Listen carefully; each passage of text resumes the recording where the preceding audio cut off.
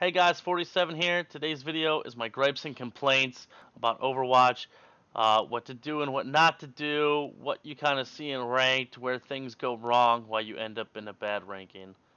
Before I get into the video, I want to give a quick shout out to Acquire. Uh, they made this amazing hat, stitched in quality. They made the In Control t-shirt for me. Uh, Great company. They said earlier one of the shirts got damaged. They took the time. Their support emailed me on Twitter and let me know that it was coming in a little late. So give them a shout. Use code Barricade and get 5% off of your purchases. All right, guys, here we go.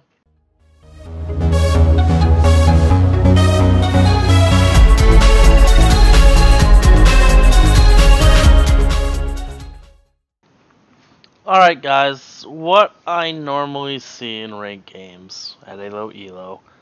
First of all, let me say that I've been solo queuing, and it is possible to solo queue to a high rank, but unless you have a duo or a trio that you can kind of communicate with each other, things get a little more difficult.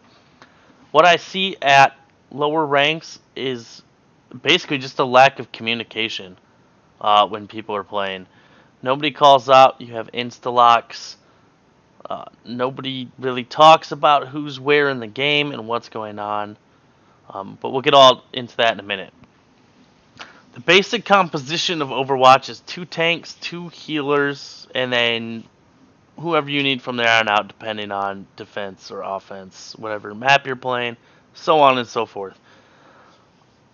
Now, it is always best to try and play a character that you're best with, so that kind of throws everything out the window. If you're really good with a player that doesn't necessarily fit the meta, but you can do some severe damage with that character, like that just depends on your team and how they're willing to form around you. But a lot of times what you see is people will just get into a lobby, insta-lock a Bastion, and call it a day. Okay? So when you get to that first window, you really need to talk about what you're going to do in the beginning of the game.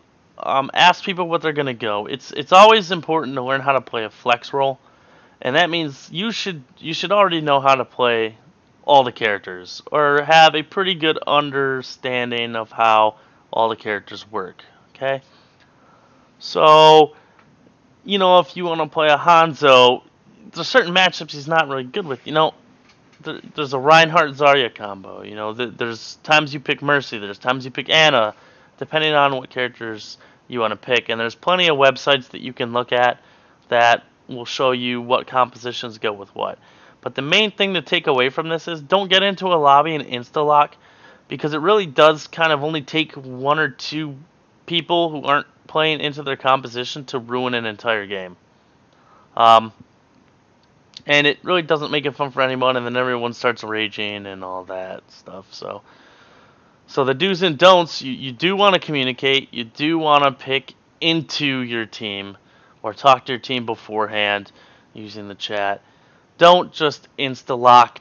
Don't, join the game like I said. Don't auto-lock Bastion or Hanzo or Mei and just say, okay guys, play around me. Kind of figure out what everybody wants to go and play into their skills, okay? The second thing I see a lot in ranked is people playing McCree or Genji or Mei or... Mei's kind of a hit or miss.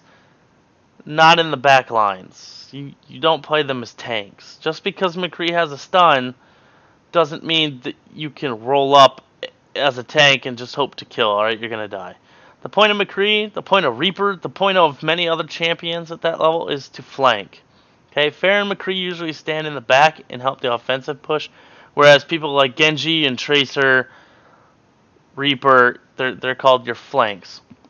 Your job is to get behind the line and take out, the healers and the squishies and anyone that's going to be an annoyance to your team. A lot of times I see people playing McCree, they're up front with the tank, they're standing on the payload. It doesn't make for a good, unless you're the last one up, it doesn't really make for a good attack strategy. The next thing I see in ranked a ton, and this is very, very, very important, and this loses more games than anything I've ever encountered before, even worse than team comp, is using your ultimates and going in at the same time. How many times have you guys been in a rank game where people are just going in one at a time and just staggering all your deaths? You never have a full team push, okay? Especially on control point, like yeah, you're gonna lose a percentage. Like their timer's gonna tick. Like they're gonna go up like 20%. But you still get a couple shots as a full team to take control of the point. Save your ults for team fights. So many times I see people just blowing a Zarya ult or blowing a Pharah ult on absolutely nothing. If you put those two together, it's amazing. If you put Zarya and Reaper together, it is absolutely amazing. If you put an Anna Reinhardt or Anna Reaper together, it is absolutely amazing. So you want to pay attention to the little, it's a little blue check mark. And talk to your team. Ask them. Say, are you ready to go in? Like, I'm going to go in off your ult. Like, hey, guys, let's do this. A lot of times people aren't going to talk back, but they hear you. Or they'll type something. Enough with fucking Symmetra, people. She's getting a rework, so it really doesn't matter at this point on the PTR. But enough with Symmetra. Okay?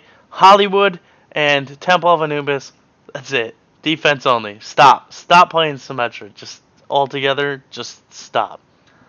Stop playing Bastion. He's good on a couple payload maps. Stop playing Bastion. Just stop. Stop. Just stop. Another thing that you should probably consider in where most teams fail is payload. It's very important to play the payload. A lot of times you'll see people leave the payload to chase, and I've seen games lost when they could be won because someone goes to chase someone off the payload and gets baited into that. So always have somebody standing on the payload. It doesn't matter who it is. I mean, it kind of does, but it really doesn't matter who it is. One person should always be on the payload at all times. You play the payload like you play the control point. You always stand on it the best you can. As far as anything outstanding outside of that, I mean, it's really just don't rage. Raging makes your team. It just frustrates everybody. Again, play the character you're best at. Learn to use your CC. Another thing I see is they give you hero change for a reason. And that reason is when you come up against a team comp and you see what they have, you can counter. If they're not tank heavy, chances are you're really not going to need a Reaper. If they're kind of squishy, a McCree will work, a Genji will work. Genji's good against Torbjorn and a Bastion. Genji's actually just kind of good at controlling a point like Tracer is. But you can switch. Don't do it too often because you lose your ult status. But you can switch. When you first come into that team encounter and you fail miserably, take a look at what happened, take a look at who they are, and repick your champs accordingly. That is a completely legit thing, and I see it in low ranks. People yell, "Oh, you switched your character, we've lost all our ults." It's not true. I mean, losing the ult is true, but it's smarter to pick into a team you can win against. That way you weren't screwed in the long run. The last thing I want to talk about is control points. Control points are very flank heavy, and a lot of times in lower ranks you'll see people just rush the point as fast as they can. Big team fight. Whoever wins the fight takes the point, and the other team will come in and try and take the point. Okay? Don't rush the control point. If you want to win, do not rush the control point. You got 20 or 30 seconds before it unlocks. Go in there, get your flanks up, get your flanks ready, watch where people are coming from. Try and get a couple picks before the point actually opens up and set up a good defense, okay? The best offense is a good defense, and that stands true for some maps in control point. So don't rush the control point. Also, if you don't have a Lucio in your team, you're doing it wrong. You should always have a Lucio in your team. Always, always, always, always, always have a Lucio on your team. And learn knockbacks, learn who goes knockback, learn to lane, learn who to pick, learn who priorities are. Ask questions. That's the biggest thing. If you're in a game and somebody's ranked higher than you, just ask questions. A lot of people have no problems. Streamers, anybody in comp have no problems. You know, if you ask a question, just answering it real quick. There's no question that really involves a long, drawn out answer. So do what you can. Do it the best you can. Talk to your team. Communicate. Pick into the champion select. Don't be afraid to reroll a champ for composition. And save your ults for team fights. Play the payload.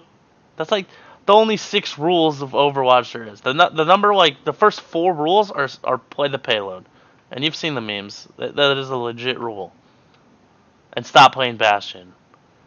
Because if I see one more Bastion, I'm just going to straight murder a motherfucker. So you guys, I hope you enjoyed the video. It was kind of unscripted. I was just kind of rambling off my head due to a couple games that I had seen a lot of stuff in earlier. Don't forget to subscribe. Follow me at Twitter _47. YouTube, obviously, you're watching, is 47 FPS. My Facebook is 47, and my Twitch.tv 47. Okay? Make sure you drop them a follow. I say MK a lot. I'm a Yankee. Shut the fuck up. Follow, subscribe. Really helps me out. And I'll see you guys later.